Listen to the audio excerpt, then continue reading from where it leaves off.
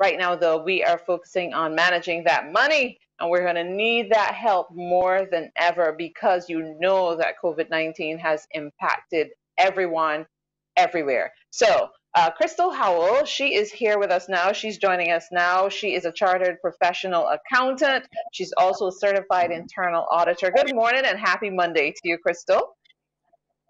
Good morning, everyone. Good morning. Great. I hope you had a good weekend. And you're ready to educate us, share that financial literacy a little more with us. I think we're going to be looking at it as it relates to credit cards. Yes, we will. I just wanted to, before we got into the credit cards, since we are on the theme of making sure persons are charitable, and we didn't go into it much during this session, I also want persons to emphasize with their children, because that's who we've been focusing on, the importance of giving. So even if you have your allowance, you have your budget, you have your money that you would have earned from odd jobs, however your child would have earned it, you want them from a young age to also understand why it's important to give. And you don't want it to be in a way where you just take out a piece of their money and just give it to an organization, but you want them to follow all the way through. Because I remember we were working with some young persons and they were giving their volunteer hours as part of the national service. And it wasn't until they got out there and they saw the persons in need that they really felt why their donation was so important. And you want children to get this sense of responsibility or this spirit of giving from a young age, because then it stays with throughout adulthood. And then they will understand that even if you are not financially the wealthiest person there, you don't always have to give money, but you can give time. So we want children to understand as part of their budgets, whether it is time or money, it's important to be able to give back, because then we build a kind of society that in a pandemic like this, you won't have to be worrying about persons who are only thinking about their own interests, but they're thinking about the community as a whole. Yeah. Yeah, you got to think about the community as a whole, indeed, and that's the message we were preaching in those previous interviews about helping others in our community, and that's why we are always glad that we have you on, because you help others better manage their money. Credit cards, it makes it kind of difficult sometimes because it's an easy way to get access to readily available money, you may think, but you got to use it wisely. Talk to us about that.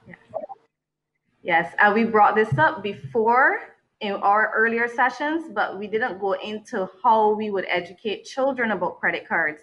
Because once they've become adults and they're working, they can go into a bank and just get a credit card. But many times they don't understand the responsibility that comes along with it.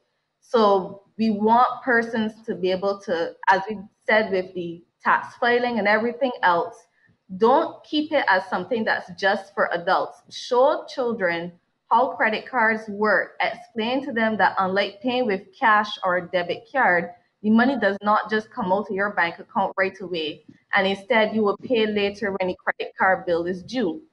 You should show them your credit card statement so that they can see how the amounts and the entries work. Show them how all the purchases add up to one large sum that you will have to pay monthly, and explain what happens if you don't pay on time, that you will be charged interest, because borrowing money costs money, and you want them to see the compound factor, that the amount that you owe keeps growing if you don't pay your balance at the due date. And read them that alarming sentence on your statement that tells you how many years and months it would take for you to pay off your balance if you only pay the minimum payment each month. So you want them to also see the interest rate and compare that interest rate to other forms of financing and borrowing, so that they can understand the responsibility that comes along with it. And you can even make a little experiment out of it if you want to show them, if you lend them $1 and you make it seem as though it's like a credit card and they get to spend it right away, then at the end of the month they might owe you $4, so that they could get that kind of feeling like, whoa, you really want to make sure you get a handle on. and they will be able to understand that the credit card, yes, comes with convenience, but there's a price to pay for that convenience. So, Crystal, I have been told that, I know people, I have friends who will put everything on a credit card, but then when they get paid, they'll put a chunk of money on that credit card. And I know people as well, a former colleague who I think you may know, who says plain and simple, if she pays for something with the credit card today, when she gets paid, she is repaying that full thing. Is that the way we should really be doing it? Well, the credit card companies are going to hate me for saying this, but that's what I do. For all the years on a credit card, if I cannot afford to pay off by payday, I don't buy it. The credit card for me is a form of convenience and to earn points. And I don't use it as a loan. That's me personally, but I am in a position where I am in a privileged position where I can do that. I know there are persons who emergencies happen and they are forced to spend money that they do not have. So this is not a hit at those persons in any way, form, or fashion. But there are Barbadians who are quite capable of paying off their entire credit card balance in full every single month. Mm-hmm. And I encourage you to do so, because not only is it fiscally responsible, but that money that you will save in interest can go elsewhere. And you don't want this situation right now. COVID is a perfect example where we assume every single month money is going to come in, so we don't have to worry. We could just pay that minimum balance and live our best lives. So that's what Bajans like to do. They like to live their best lives. But then you come to a situation like this where a lot of persons are not even sure how long they may have their jobs for, or they've been laid off already.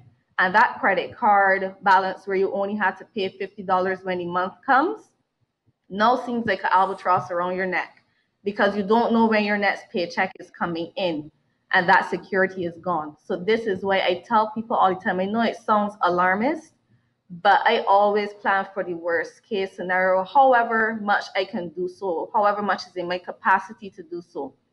If you have the ability to pay the entire credit card bill, please do so, because it would be in your best interest. If any kind of emergency happens, it doesn't have to be a pandemic.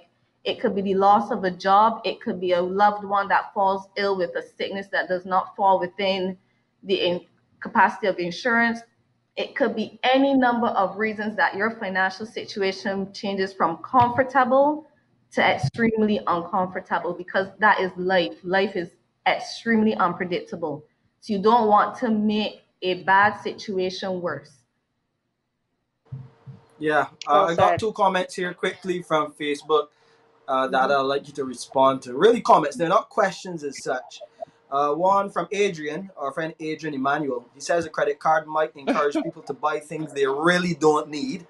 And the other comment from Patricia Rollins, good morning to you. She says credit cards, presently not a good idea.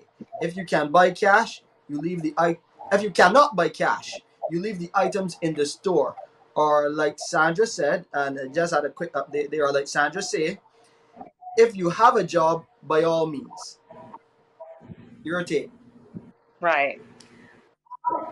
I understand why people do that. You have to know your personality as well. I consider myself to be a very disciplined person. So I have my budget set out, and I know when I swipe how much my budget is going down and if I've met the things that I must do for the month. So for a person who keeps track of their spending and is aware, you do have to take into consideration some of the benefits of having credit cards. So many of them have travel points or they have cash back options. And once you weigh them against the annual fee, and if you're not paying any interest at all because you're paying it off every month, you can actually make out pretty decently, especially if you have large projects. So when for myself, I was building, I would use the credit card for all of the purchases for the house, and the amount of points that I would have accumulated would have afforded me to be able to fly for free and even to sometimes book a hotel room. Now, the amount that they would charge in an annual fee is definitely less than the benefit of the points that I would have accumulated. So for me, there was a net benefit in being able to use that credit card, but it comes with discipline. Because if you are accumulating a lot of interest because you're only paying the minimum balance, then those points may not be worth it. So you have to know yourself. I know persons who know they're not disciplined. They are going to go there, they're going to see that thing they wanted from since Adam was a lad, and they're going to swipe and worry about it later. If you know you are that person, cut up the credit card. Don't bother with the card. Do not put yourself in a position where you encourage your bad habits. And this is where we have to be honest with ourselves and our ability to be able to be disciplined. Well, I tell you, Adrian agrees with you. Adrian agrees with you on that point, and you got some more support on some other points that you made. But thanks, Crystal. Always a pleasure hearing from you.